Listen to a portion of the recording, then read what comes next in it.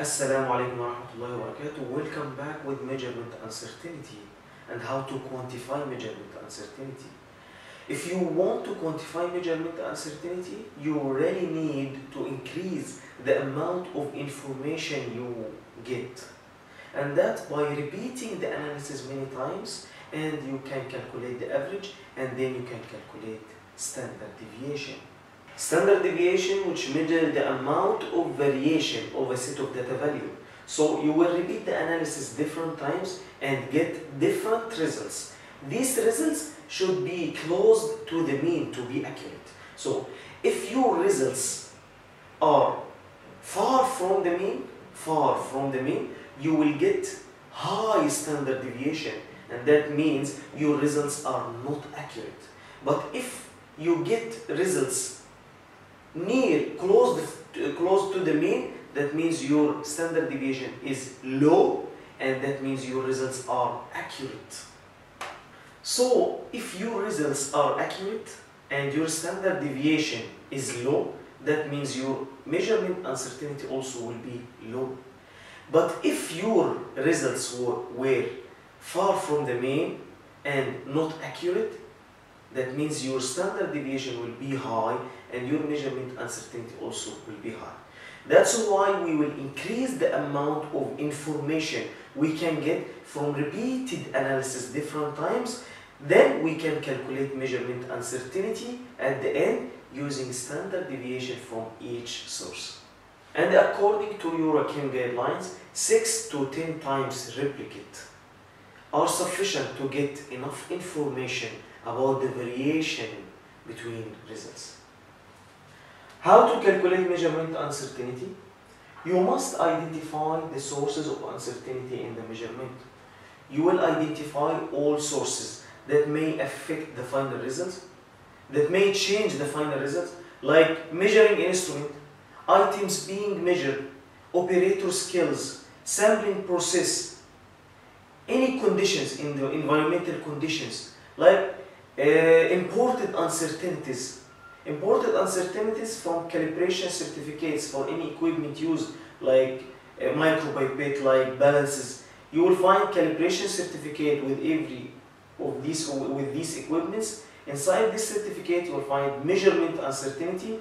You will use also these measurement uncertainties from these calibration certificates, and you will add to your measurement uncertainty all sources that may affect the final results, that may change the final results, you will identify. And then you will estimate the size of uncertainty for each source. You will calculate the uncertainty from each source, and individual uncertainties should be combined together to get overall uncertainty.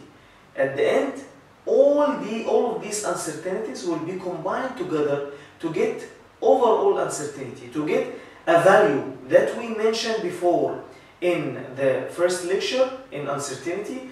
This value will be added to the final result to compensate all effects coming from every step of measurement. After you will identify all sources of uncertainty that may affect the final result, you will estimate the size of uncertainty for each of these sources. There are two types of evaluation to estimate the uncertainty. Both of them will be combined together to get overall uncertainty, to get combined uncertainty, and then expanded uncertainty that will be added to the final results. Type A evaluation and Type B evaluation. Type A evaluation, by repeating the analysis different times. You will make replicate analysis of spiked samples 10 times for different levels covering the ranges of concentrations can be measured by this method. You will select different levels like low level, mid level and high level, and then you will make 10 replicates for each one of them. Then you will calculate average and standard deviation. And uncertainty in this case equal to standard deviation divided by square root of n. N, number of data, number of observation, number of replicates that you analyze. To clarify type A evaluation more by equations, because type A evaluation is the most important evaluation to evaluate measurement uncertainty. You will calculate uncertainty due to precision and due to bias. Due to precision, you will calculate pooled relative standard deviation, and due to bias, you will calculate standard uncertainty. Uncertainty due to precision, you will calculate, as we said, pooled relative standard deviation. You will make different levels covering the ranges of concentration can be measured by your method: low level, mid level, and high level. It will cover all concentrations can be measured by your method. From each level you will make 10 replicates. It's better to have 10 replicates for each level. And then you will calculate average, standard deviation from each one of them. And then you will calculate relative standard deviation for each one, which is equal to, as we said before, standard deviation divided by mean recovery multiplied by 100. Mean recovery you can get, you will calculate recovery for each concentration, then you can calculate mean recovery for all of these concentrations. That you will make for every level. Then you will calculate pooled relative standard deviation, which is equal to square root of relative standard deviation 1 squared multiplied by n minus 1 plus relative standard deviation 2 squared n minus 1 plus relative standard deviation 2 squared 3 n minus 1 divided by n1 minus 1 plus n2 minus 1 plus n3 minus 1. N, which is number of replicate for each level, And please go back for previous lectures to know how to calculate exactly relative standard deviation and pooled relative standard deviation. This result you will get from pooled relative standard deviation also will be added to the combined uncertainty. And after that, uncertainty due to bias. And we said before in the previous lecture, bias which is a measure of trueness. And in this case, it's better to use CRM. You will use CRM and you will make replicate analysis. Better to be 10 times for this CRM. Then you will calculate the average, standard deviation, relative standard deviation, and then from standard deviation you will calculate uncertainty, which is equal to standard deviation divided by square root of n. This is standard uncertainty. But if you don't have CRM, sometimes you will not find CRM for your compounds. In this case, you will calculate using from different levels that you did low level, mid level, and high level. And for each level you did 10 replicates, calculate standard deviation, relative standard deviation, and you calculate recovery here and mean recovery for each concentration, and mean recovery for each concentration.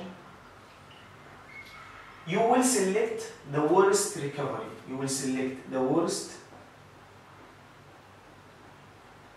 recovery. Using the worst recovery, you will find in front of this recovery this standard deviation. You will use the standard deviation for the worst recovery, and you will calculate uncertainty also, which is equal to standard deviation divided by square root of n. At the end, you will calculate relative standard uncertainty. Relative standard uncertainty, which is equal to standard uncertainty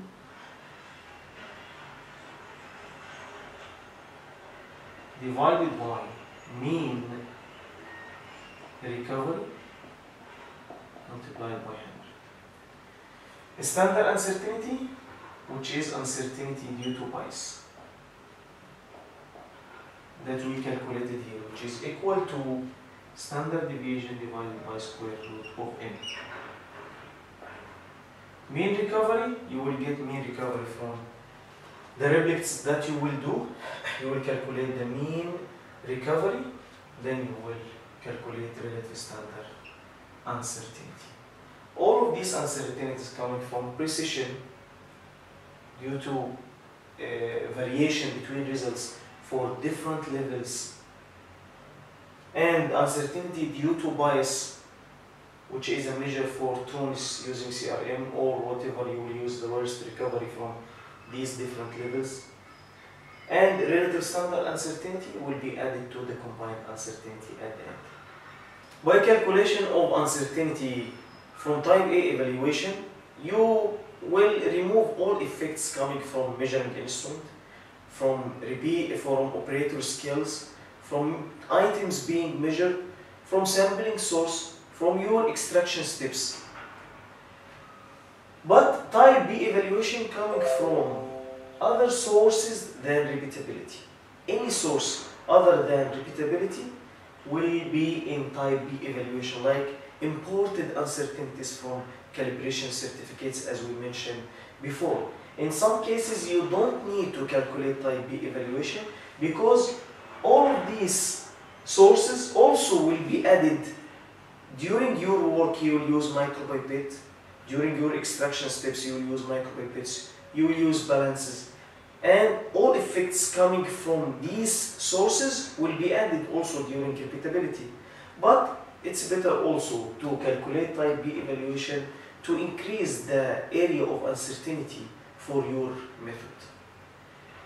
Inshallah, in the next lecture, we will explain uncertainty types. It will be a very important lecture. Just follow us, and I hope inshallah you have a knowledge, informations, you increase your knowledge by these lectures. Don't forget to share this lecture for everybody to learn, and subscribe my channel to help me to continue, and you can leave your comment or any question that you want to ask. Thank you, and see you in the next lecture inshallah. Assalamu alaikum wa rahmatullahi wa barakatuh.